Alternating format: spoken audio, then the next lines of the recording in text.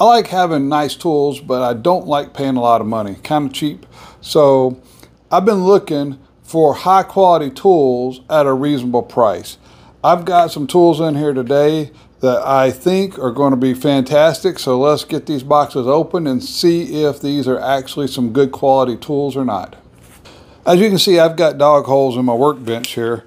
And so I've got several different dog hole clamps. I started out with some, okay ones, and I've been slowly upgrading. So I'm always on the lookout for another high quality, but that doesn't break the bank. And these here look like they might be right there in that, high quality at a reasonable price. So let's take a close look at these and see what we have. So I don't remember the price on these, but I remember that they were a very reasonable price. I'll put it up on the screen here. Now this is a solid one piece of aluminum here. So got a nice finish on it. Got a little knurling. You drop it in a hole. The arm here is a nice lightweight aluminum, but yet it feels good and solid. They screw nice and easy. They can drop down, and then you tighten them up here to get your macro adjustment, and then once you get it down into place, you just screw it in, and then that locks it, kicks it back, and then that's not going anywhere. That's super tight. Very first impressions of these, like I say, that's definitely locks in tight. It's a very good fit. I believe they do have these in 20 millimeters. Now, I put wax in my holes, so that's what's on there. But one thing I did notice is that they have the label here put on backwards. This in, and both of them are the same way. They have both of them on upside down. But other than that, this is red iodized aluminum. Now with the screw here, I would have liked to have seen this being like a round taper on the end of the screw, because that's just being a regular threaded. Just in the couple of times that I've tried it here when it's gone in, it's definitely messing up the red iodized. So, they're going to be nicked up and scratched up, so they won't be looking perfect, but they're going to work, function perfect, which is the most important thing. However, you would hope that they would have stayed looking nice for a long time, but definitely they work good, and the price compared to what a lot of the other types of clamps like this cost is a very good price. Well, that was pretty good, but it's just a clamp. So let's get into something a little bit more complicated, and hopefully we get another great tool. So what this is a splining jig.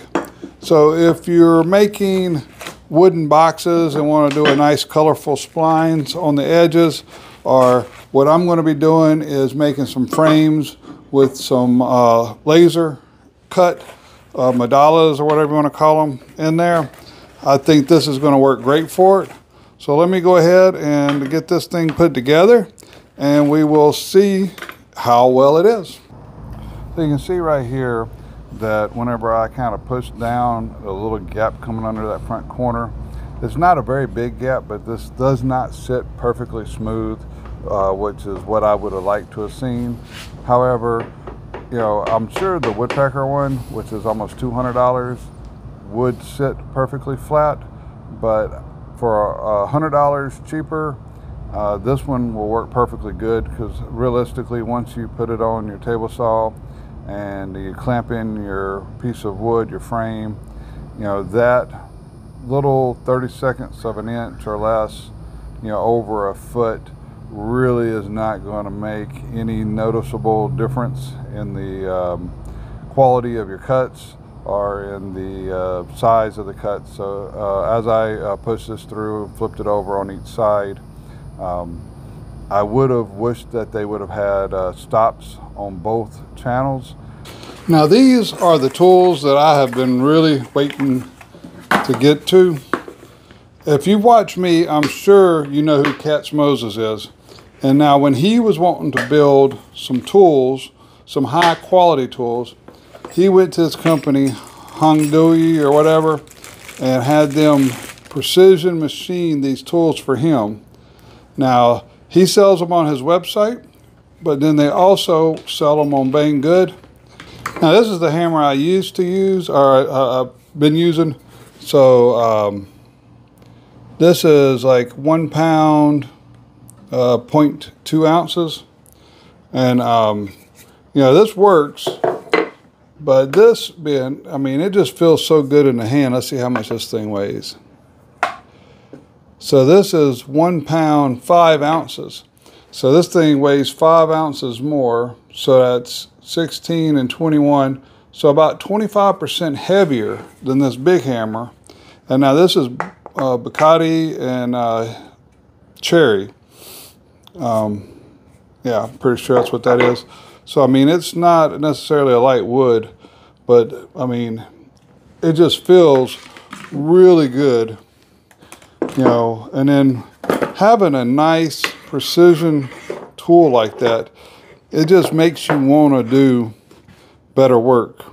It's hard to get on camera just how, you know, this such a small hammer, but you got, because you're real close together, so your hands, you know, like a lot of people that aren't good with an axe, you'll see them choke up on it close and hold it by, you know, the hammer handle shorter, because that makes it, you know, easier to get control. And this thing here being so small, but yet, man, it's just a beautiful tool. Really makes you want to do good quality work. But I mean, I'm not really hitting that hard, but I mean, this thing, that's almost a 1/4 inch. That thing just put that chisel in there with one little hit. So you can, you know, give it a good smack, or you can, you know, easy tap it in. So definitely I think this is going to improve my chiseling. And, you know, not only will it make it easier to be more controlled, but it's just a beautiful, I would have never really thought I would have been that impressed with the little hammer, but yeah, it's definitely a well-built, well-thought-out tool there. Now, this is the tool I've been waiting for. When I was putting the track in on my table saw over there, I really wished I had one of these. And this is a router plane. I haven't opened this yet, but I knew every tool I have gotten from HONGDUI has just been absolutely fabulous. So I have high hopes for this tool. And then it also being that it was a collaboration with Katz Mosses, and I know how he is with his tools. So, I mean, right off the bat, you can just see how precision ground this is. Now, they've got some of these little router planes for $10 or $20, but, you know, sometimes if that's all you can afford, that's fantastic. But if you can afford it, you know, it is really nice sometimes just to get that extra little nice tool. All right. So it's taken me just a second to kind of figure this out. But now that I got it, you know, look at that. That's,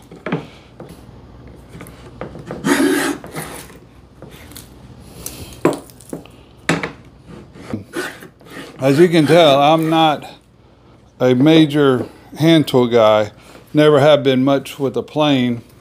But even with this plane here, I'm actually, you know, getting amazing results. And I definitely can see, once I get the hang of this thing, that this, having a good quality tool to start with, is going to up my planing game. Well, today I don't think I have any duds. Now, these little clamps, been using them a little bit. The pads are great. The only thing is that the little knurled knobs have just a square end on them, like a regular screw bolt head thread. If that would have been rounded off to where it fit inside the groove a little bit better, I could have given these a 4.5, maybe even a 5, probably 4.5, just because the little knob is not rounded. I would give these, say, 3. This jig here, it works. It is about $100 cheaper than what the Woodpecker's is, but at the same time, I have in a little bit of a trouble getting it to be perfectly square on the table. I've took it apart 3 or 4 times. I wished it would have had 2 clamps here instead of just 1. So this one, it works, and it's probably one of the, now this is a nice jig, so don't get me wrong, it's not like this is a piece of junk. It's a nice jig, but you know, when you're getting up into this type of jig, this type of tool, for me, I'm really looking for precision. So I would have to give this about a 2.5, 3 stars, just because it only has the 1 clamp, and it did not come with any instructions.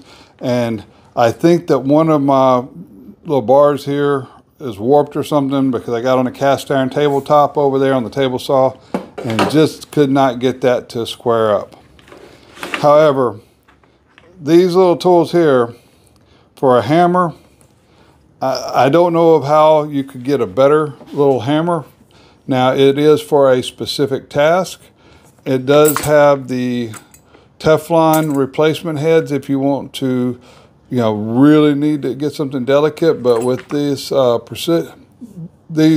caps on here, I don't think that it could be any more precision. This is the highest quality manufacturing it could be. So I'm going to give that a 4.5. Now, this little thing here, I want to get more into doing hand planing, and I have tried planing before, and I never was very good at it, but I think that's always because I had a cheap plane. Now, I was needing a router plane, and I almost bought one of the $20 ones, but I'm like, you know what, then I'm going to have the same issue I've always had with planes. It just isn't going to work. So I've got this one. I don't think there's a better one on the market than this. I mean, for a person who has never used a router plane before, and it took me about 5 minutes to kind of figure out what I was doing.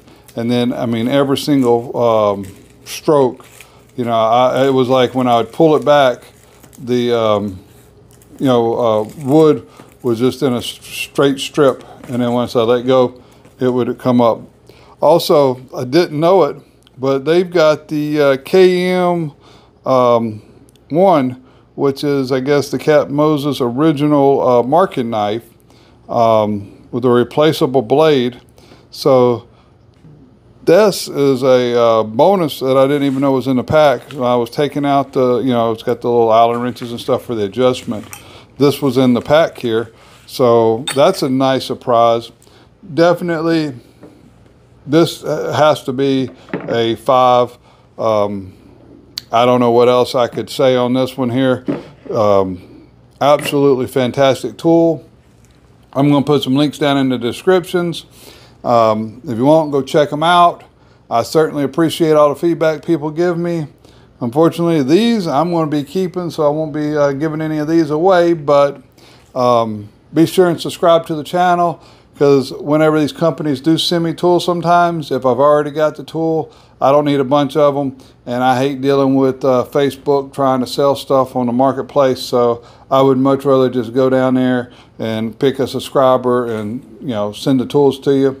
So if you are subscribed and you get a comment that says email me, you know, that's probably just me asking you for your address, but if it is me, it's going to be to my Shop Ramblings email, and I'll never ask you for a penny to give you anything. You know, it shouldn't cost you nothing to get somebody to send you something. So that's the way I feel about it, and that's the way, you know, it should be. So you'll never get anybody from my channel asking you for anything. So until next time, I hope everybody has a wonderful afternoon.